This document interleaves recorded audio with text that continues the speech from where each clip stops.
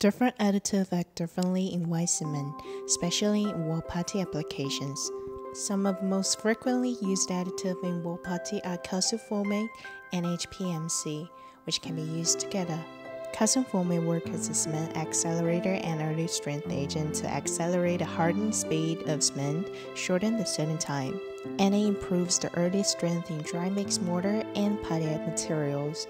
Depending on the dosage, calcium formate also strongly modifies the initial workability of the white mortar. On the contrary, cellulose either prolongs the duration before the cement sets.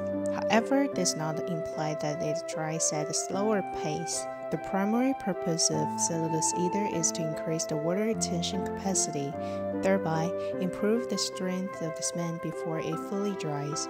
The dissolved cellulose ether in the mortar matrix largely determines its rheological properties and the ease of workability. Thank you for watching. Please do not hesitate to contact us if you have any formula-related questions. We are always here to help.